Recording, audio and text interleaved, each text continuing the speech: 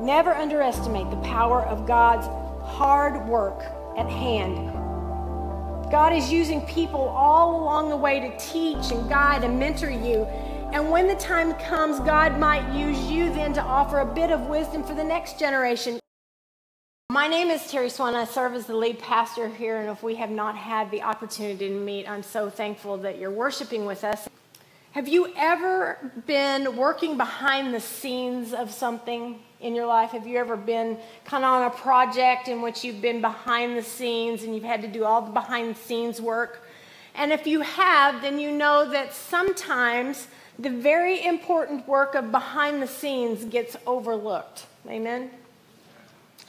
My niece is a stage manager for theater. She just turned 30 this year, so she's worked as an assistant stage director or manager for many years, primarily on Broadway. And she just recently stepped into the role of primary stage director, primary stage manager. Now, she started it all off at the Muni. She interned there for many years right out of college. And so she was really anticipating that first big show in which she would be the primary stage manager. Well, they told her they were going to not start her off real big. They were going to give her a little show to start with. Guess what show they gave her? Les Miserables. Not a little show, I would say, but she works tirelessly behind the scenes, and she did a great job this year at the Muni for that. But when the final curtain call happens, she's not one of the ones out front taking a bow. She's still calling the show. And that show could not happen without all of the behind-the-scenes people that make those things work. The stage management, the lighting, the setting, all of those kinds of things the show could not happen without them. Well, in this sermon series, we are looking at some of the biblical characters who might get overlooked. Those sometimes behind-the-scenes people who have had a great deal to teach us about life and faith. Last week we talked about Boaz. Do you remember his story? He is married to Ruth, and Boaz taught us a little bit about obedience, and not just the letter of the law, but the spirit of the law, in which we look at God's love and mercy. And today we're going to take a deeper look into the story of Moses, particularly around his father-in-law, Jethro, and how he works behind the scenes with support and guidance. So let's pray as we begin. Gracious and holy God, I come to you and I ask that you help me to get out of the way, that your spirit might be filling this place and in this room and in these hearts. God, I pray the meditations of my heart and words of my mouth might be acceptable in your sight. Touch my mind, my lips, my tongue, my voice, that I might proclaim your good news, but especially my heart, O God, that I might be transformed, that we might be transformed as a community. In Jesus' name we pray this, and all of God's children said, amen. Well, if you want to get your Bible app out, feel free to do that. Or if you brought a Bible with you, feel free to do that. Open that up to chapter 2 of Exodus. This is where we're going to first be introduced to Jethro. Now, Moses is on the run for murder. You heard that correctly. Moses is on the run for murder of a Hebrew slave who had been beaten. And he sees this happening and he takes his life. And even though he's been adopted by the Egyptian royal family and considered an Egyptian prince, the Pharaoh has caught word that Moses has committed murder and he's seeking his arrest for execution. So Moses flees the land to Midian. And there, sitting beside a well in the middle of the desert, is where he meets his new family. So we're going to be in Exodus chapter 2, beginning with verse 16. Now, there was a Midianite priest who had 7 daughters. The daughters came to draw water and fill the troughs so that their father's flock could drink. But some shepherds came along and rudely chased them away, and Moses got up, rescued the women, and gave their flock water to drink. Now, Even though we're not told his name right away, we hear a little bit about Jethro. He's a Midianite priest who has a large family with no sons. He has 7 daughters. 7 daughters. I have 2 daughters. I can only imagine what Jethro's household was like and the arguments that took place in Jethro's house, because I've experienced the arguments in our house with just 2 daughters. So women went to the well early in the morning. This is typical for this time. They would go to the well early in the morning or late in the evening out of the heat of the sun to gather water for their family. But we hear in this story that the daughters are helping dad out with the herd. Daughters stepping into sons' roles here. And I know all about that. You see, I'm a farmer's daughter. And my older brother is 10 years older than I am, and he went off to college and then went off to a career of his own, and I became the helper, right? So I drove the tractor, I disked the field, I put up round bales, I fed hogs and cattle, I moved cattle to different fields. On a farm, when there's work to be done, it's all hands on deck, church. Everyone's got work to do. So we hear in our story today that some shepherds come over to the well and they try to take over the well and push the women out. Women were second class.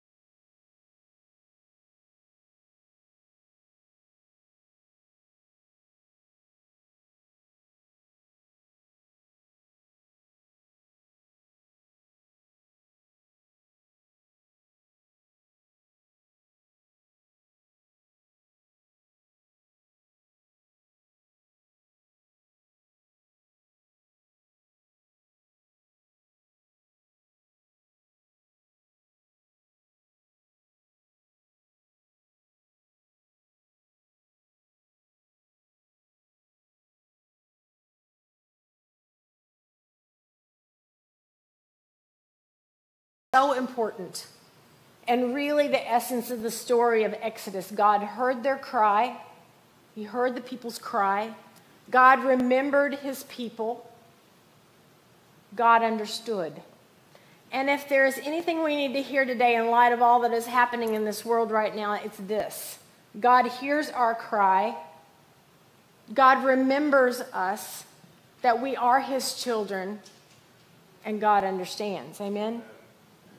We need to just let that sink in. There's nothing else we hear today. It's that. God hears our cry. God remembers his people.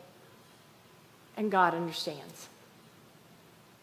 So how does God work in these situations where we're lifting our voices up to God and crying out to God? Well, many times God sends people who can listen, people who can guide, people who understand and show care and love. God sends his messengers.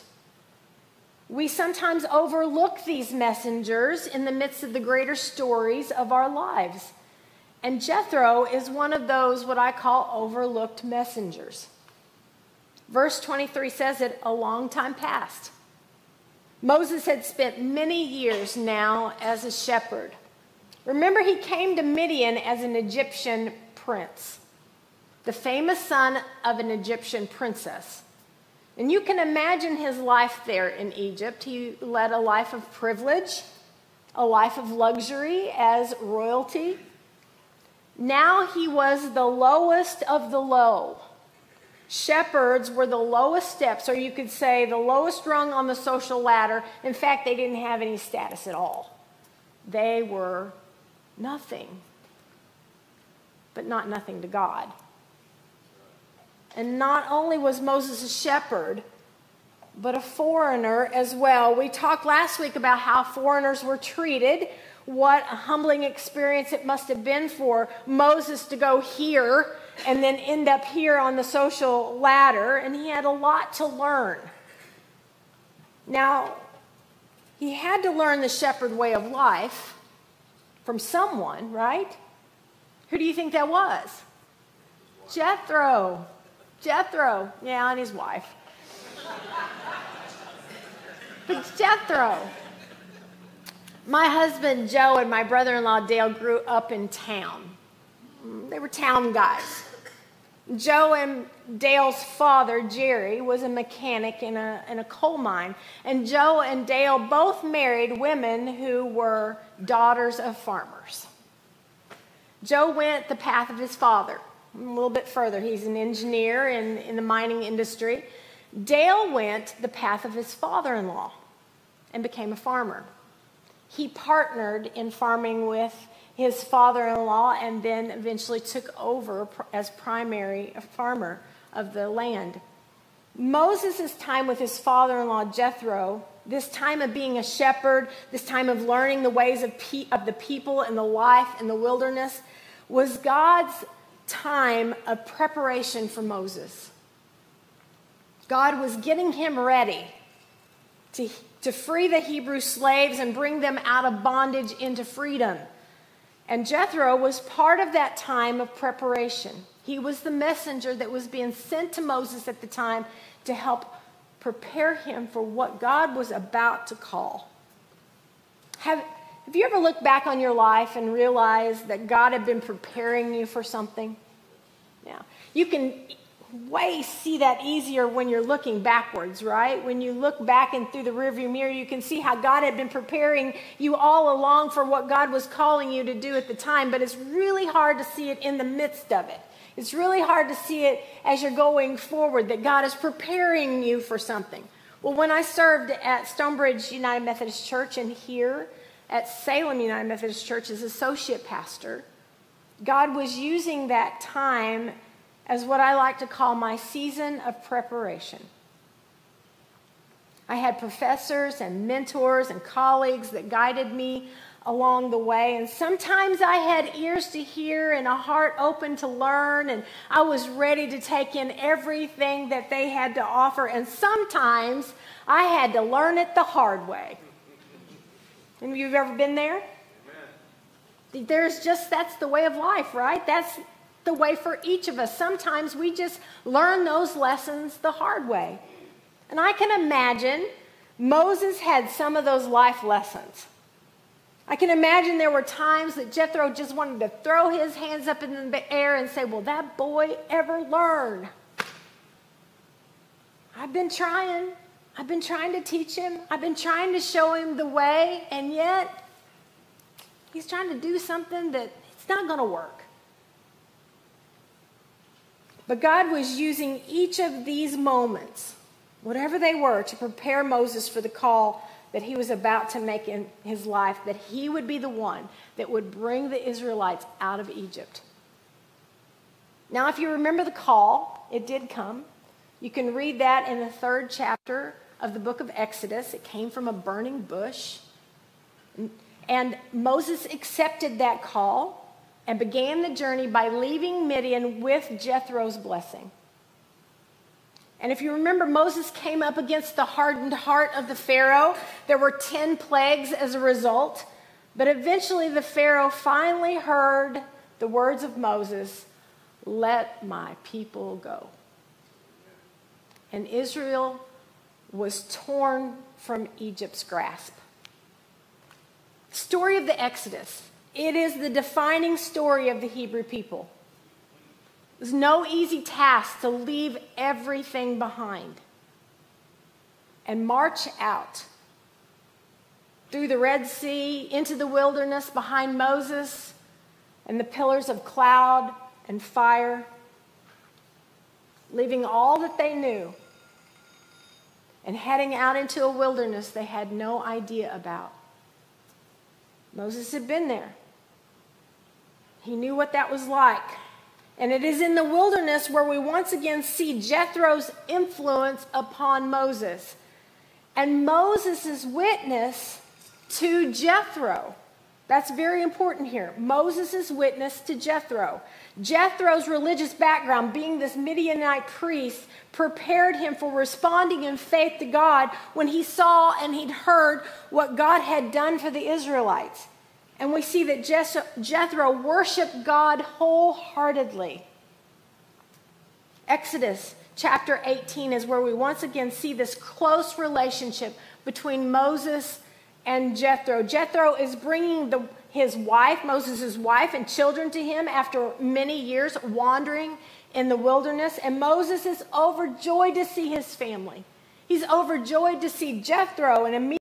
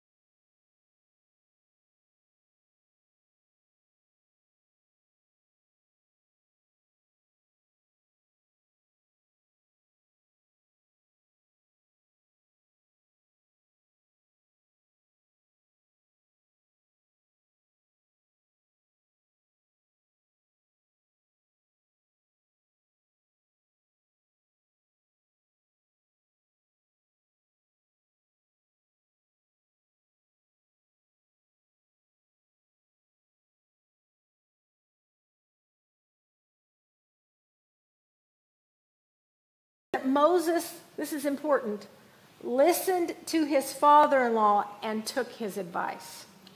Sometimes we have to have a humble heart to say we don't know it all, right? I'm going to listen to what you have to say. And Jethro could see that Moses needed to surround himself with good people. And Moses could not carry this load all by himself. Jethro probably knew this because he'd been there, done that, and bought the t-shirt. He knew all about what this was about, and he knew the importance of shared responsibilities. The wisdom of Ecclesiastes says this: two are better than one because they have a good return for their hard work. If either should fall, one can pick up the other, but how miserable are those who fall and don't have a companion to help them up. Also, if two lie down together, they can stay warm, but how can anyone stay warm alone? Also, one can be overpowered, but two together can put up resistance. A three-ply cord doesn't easily snap. Now, we understand that the center cord in this is Jesus Christ. That a three-ply cord cannot easily snap. When we put Christ in the center of our relationships, those relationships become stronger. Amen? You can see the size of the work is never a problem as long as there's a sharing of the work. And one of the greatest leadership lessons I have ever learned is this: delegate to others what others can do, and especially if they do it better than you. So you can focus on the things that only you can do. Amen? Let me say that again. Delegate to others what others can do, especially if they can do it better than you. You have to admit there are things in your life. I'm not good with finances. Joe handles that. Deb handles that at the church. Don't ask me about the finances. I say, Pastor Deb. Pastor Deb. When I first started over as senior pastor here, Jim Kinker was the most important lay person in my life because he took care of all the finance stuff. Do that so that you can focus on the things that only you can do. Nobody is indispensable, and everybody is important. So look for ways that you can share loads with others, not only because it shares in the burden of the work, but it also shares in the blessing of the work. Because Moses listened to Jethro's advice, he did the things that only he could do. And he began to raise up the next generation of leaders. Really, that is the main responsibility of leadership and discipleship, to make sure there is another that can share the good news of Jesus Christ. Never underestimate the power of God's hard work at hand and in the scenes, behind the scenes of your story. God is using people all along the way to teach and guide and mentor you. And when the time comes, God might use you then to offer a bit of wisdom for the next generation. You see, remember, Moses learned from Jethro, but Jethro also learned from Moses. Relationships are never one-sided, church. As a church, we have to remember that there is much wisdom here for our younger generations, but just as importantly, there are things we can learn as well. We have to be willing to listen so that we can continue to be the church for tomorrow. There are Jethros in this room, wisdom to share, lessons to offer, to be taught, but there are also Moseses in this room. The leaders that will take the church to the future generations. Those kiddos that sang up here this morning, they are the future leaders that will take this church into the next generations. We have to remember, church, who the main stage director is. God. God is calling the show. And we have to remember that God is the one who will guide and direct. May we have ears to hear, eyes to see, and a heart that's open to be transformed. I invite the band to come on back up. Let's pray together. Gracious and holy God, thank you for your love that's poured down upon each of us, for the covenant that you have made with us, that you are our God and we are your children. May we offer your love to each other and know, God, that you hear us, that you remember us, and that you understand us. In the name of the Father, Son, and Holy Spirit, amen.